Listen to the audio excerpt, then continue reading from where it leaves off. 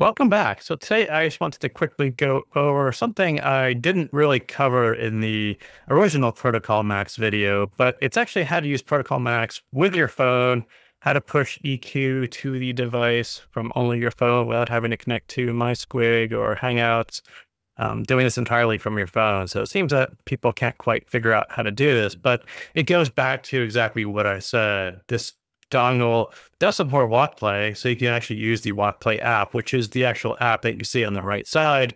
You can see that it actually is very similar to what I showed on the PC. It recognizes the Protocol Max, and it has other options that you can do. What you're going to do is on the left side, you're actually going to be playing music as you would. I happen to have Tidal open and it can be playing music. So this will play music. You can hear it live. You can adjust this live. And what you're primarily going to do is go right here, go into device connection, and you enter it there. And then, very similar to what I showed in the review, you're going to get the standard presets that come with Walkplay. And if you want to listen to these, you just kind of click them once and you can see Pure is essentially flat or no EQ, and that will adjust the EQ on the device. I don't think it actually saves it. I think it's a temporary save. If you scroll down here, you can say save to device, and that's kind of a permanent write to device. But again, these are the presets that came with it. You can certainly use those and play with those. What we're kind of talking about here is this, and I'll say that I got the Serene headphones, the planar headphones, the reviews, and Kiwi ears. So I got those in, plugged them into Protocol Max, plugged it into my phone, and just started tweaking. And, as I said, you can do this right on your phone. You can actually share this, and I'll show you that in a second. But, just doing it entirely on your phone, you've got the sliders. You can go in and change Q values if that's what you want to do. Until you do that. Or if you want to change the gain, you can do that as well.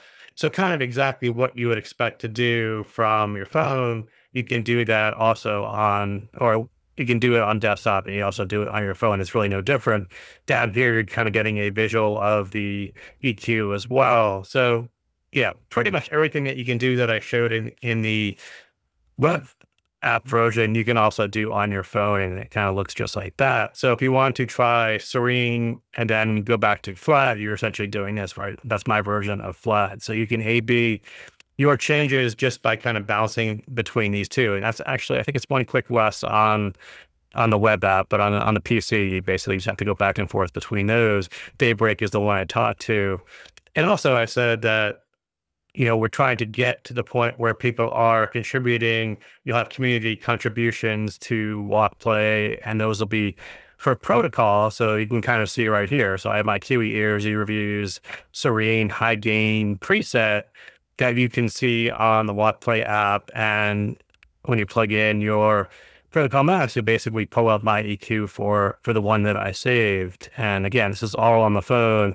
Everything that I talked about that was on the web app is also accessible by your phone as well. You just need to download the web app. And again, that's not download the web app, but download the Android APK, which isn't so obvious. So I'll try to make a better link for it, but that's kind of the gist of what you have to do on your Android phone. I don't think there's any iOS support or any future iOS support. And I think CrinEar is also working on their own version of the app, which is no surprise. That is what Nice HCK Octave is doing as well.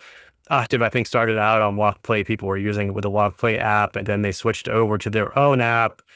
So again, this model is going to be very, very similar across lots of different products. And there's quite advantage of using these on the Walkplay app, because then you actually get access to the shares, the custom ones that I have. So these are just EQs that I've done on Protocol Max. They're accessible on the web app. They also are accessible on your phone. And again, you can kind of one click apply those on your phone. So that's it. I just wanted to kind of make people aware that you aren't stuck using the web app to push things to your Protocol Max. Every time you want to change the profile, you don't have to go plug it into your PC.